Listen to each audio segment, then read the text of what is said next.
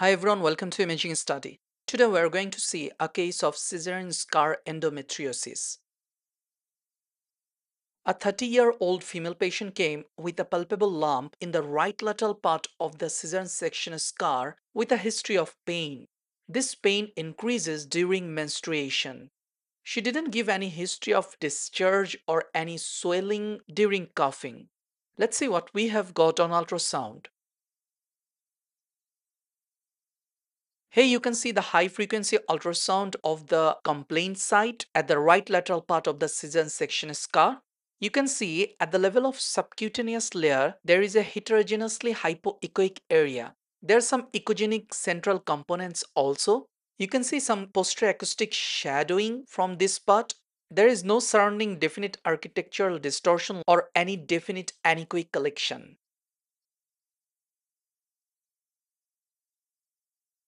Let's change the preset, and now on different preset you can still see the lesion with an irregular margin with some internal echogenic areas within the whole hypoechoic lesion. The deeper muscular layer looks quite normal, but you can use the low frequency transducer to see the detail of the deeper structures, which is important to exclude hernia.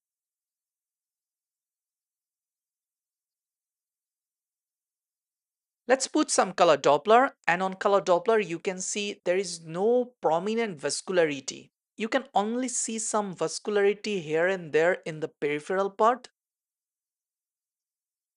Make sure these are artifacts. Here we have taken a sample from the peripheral vascular flow, and you can see a monophasic flow there. Here's the picture of the lesion. It approximately measures 2 cm in length.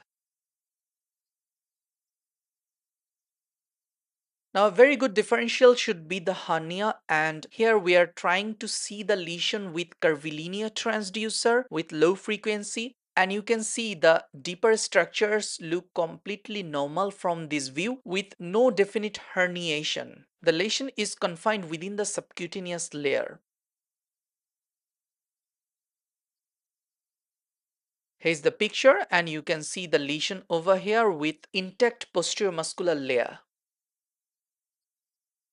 So in summary, an irregular heterogeneously hypoechoic area with some internal echogenic components is seen at the right lateral part of the Cesarian section scar and confined within the subcutaneous layer. Color Doppler shows only some peripheral vascularity. So this feature is concluded as a case of Cesarian section scar endometriosis.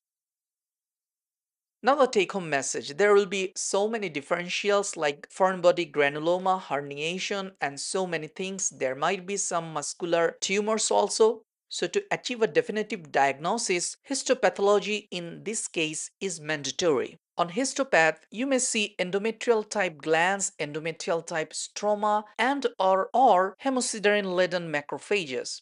To say it as endometriosis, any two of these three components should be present.